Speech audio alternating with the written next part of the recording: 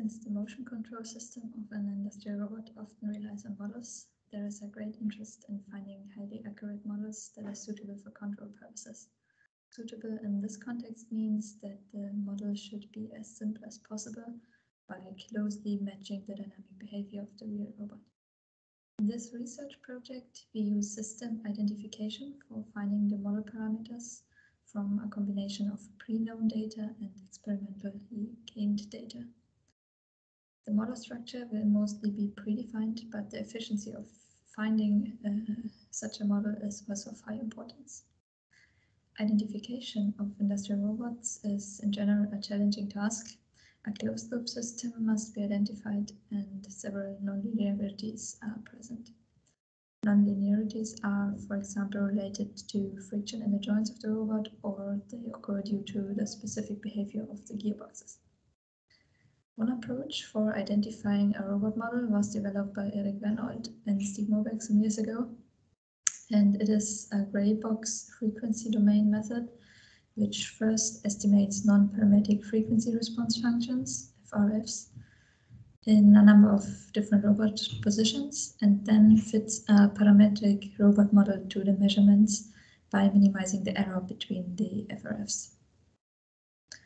This method allows the identification of quite accurate robot models, actually, and validation experiments both in time and frequency domain showed convincing agreements of identified model and real manipulator. So, by continuing research in this application, if it already works, what is the motivation for this project?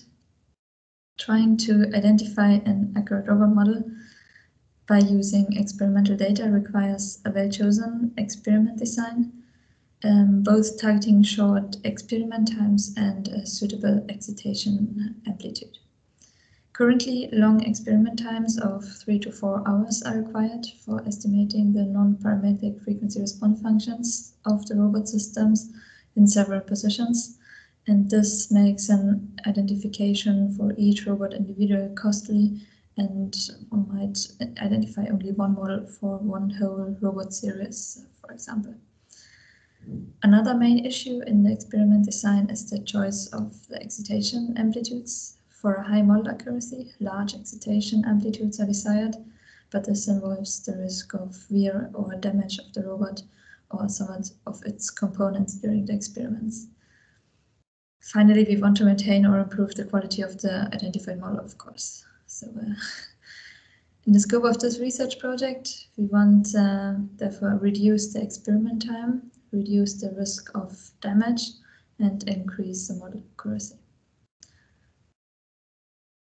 My research at LU started only 6 weeks ago, so I do not have results to present today, but I collected several questions and topics which would be worth to investigate. I will, for example, investigate the question of the optimal number of spring damper pairs in the robot model, that means of degrees of freedom, and closely related to that is the question of identifiability of the different parameters. Are there, for example, certain parameters that turn out to not be needed for an accurate model, or how many parameters are we actually able to properly identify? Another topic related to the model structure is a more detailed modeling of components in the system, such as gears and motors. And one could also think of including flexible link components into the model, which would closely relate to the work of my master thesis about flexible multibody modeling. I already mentioned some issues related to the experimental design when it comes to the excitation, the estimation of the non-parametric frequency response functions. And the type and the shape of the excitation signal is certainly of high interest, but also questions about the optimal robot positions for the experiments or the impact of a mounted payload are worth to investigate. Another idea for improving the current identification method is to add one or several additional sensors for gaining additional measurement data that can be used in an identification process. For example, mounting an IMU at the tool or accelerometers onto the structure are two possibilities here.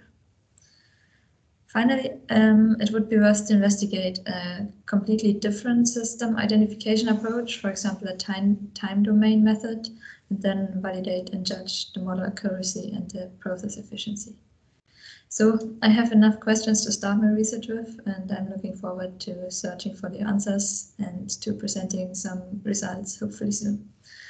Thanks for listening, and see you at the workshop.